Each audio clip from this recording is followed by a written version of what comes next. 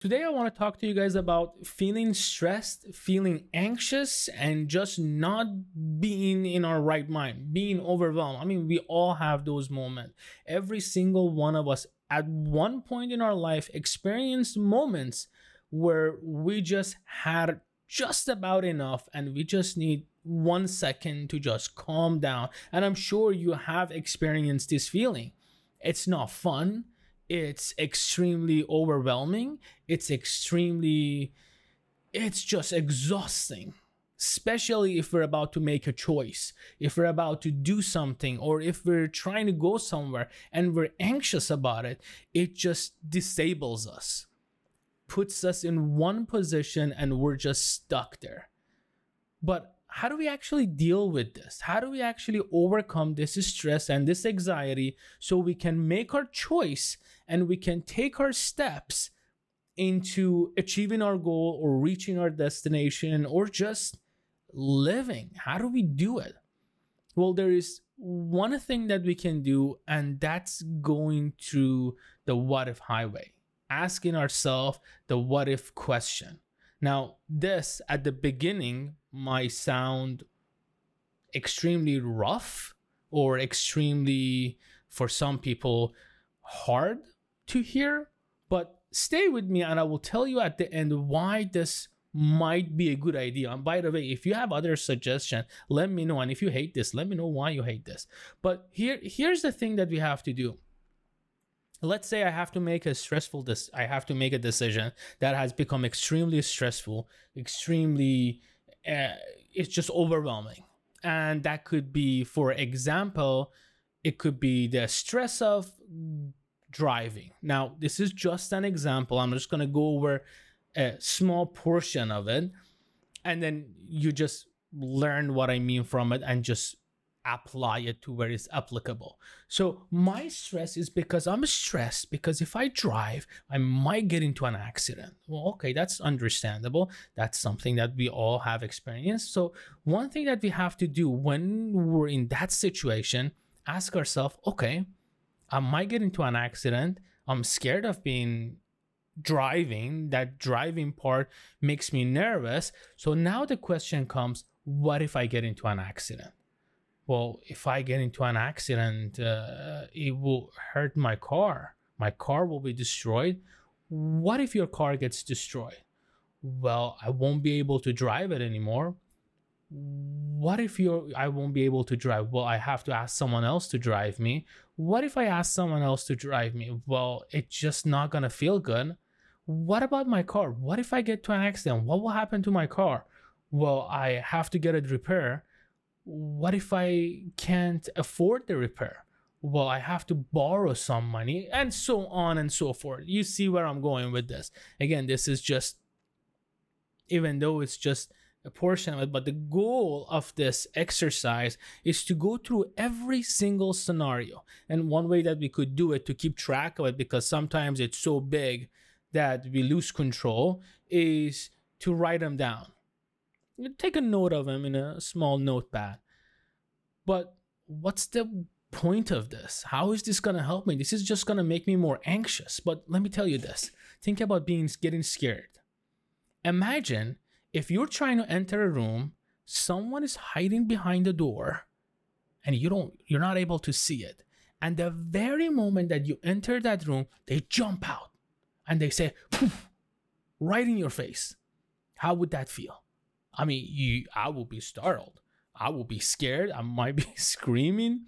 Some might cry. Some might just jump. Some might just... It's scary, right? Every one of us at one point experienced being scared at something.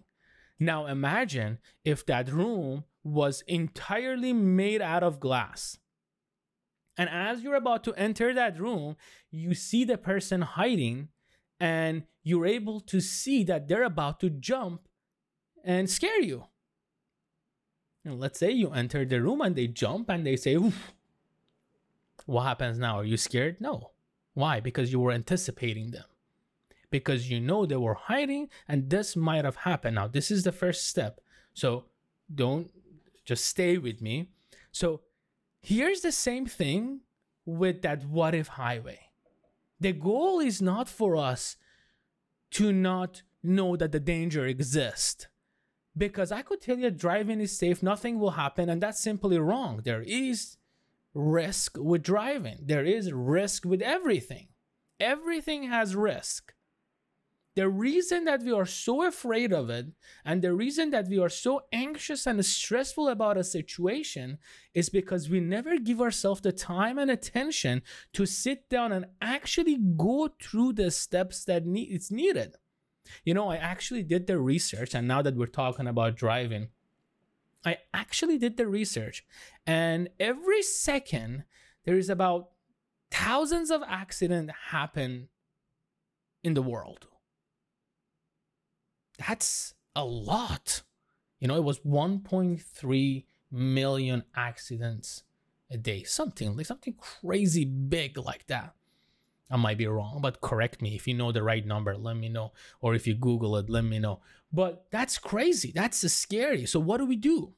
Do we stop driving? No, we don't stop driving. We need to drive. I need to drive. I know the risk that is involved in driving. So what do? Well, since there is a lot of risk involved, I will go and read the book first. What to expect? What is it that is the law? What is it that I need to do in order to stay safe? Then I will go and drive.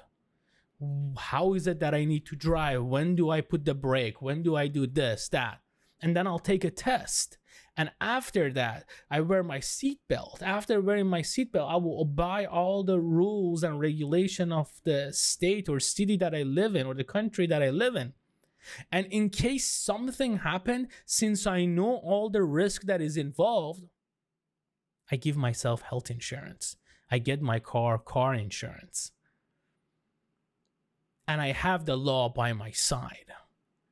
So the goal is to, and all of those people who wrote those books, the laws and regulation, they ask themselves, what if? What if somebody turns too fast? That will cause them an accident. So at the road where there is a curve, if the curve is too much, we need to reduce the speed. So if the speed limit is 50 miles an hour in that road, by the curve, it needs to be 35 miles an hour, and so on and so forth.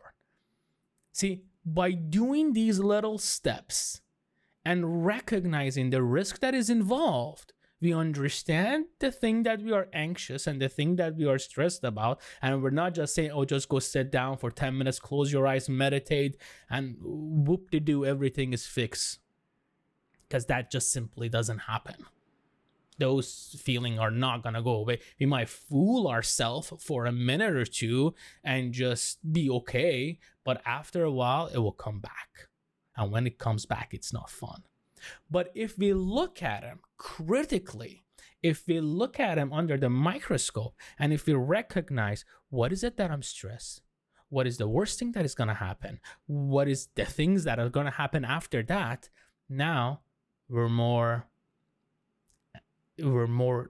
inside of it. The walls become glass and we can see right through it.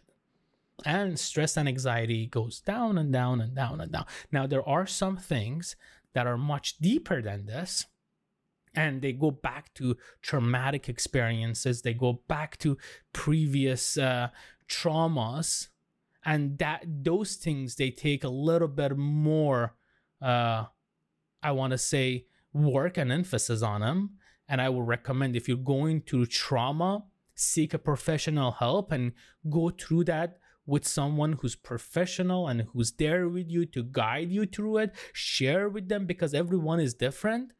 But this is a great exercise in order to kind of help yourself start rolling that ball of understanding your situation, what is about to happen, and what options that you have. As always, I hope that you enjoyed it. Stay healthy, stay motivated, and know that nothing's more important than your mental health.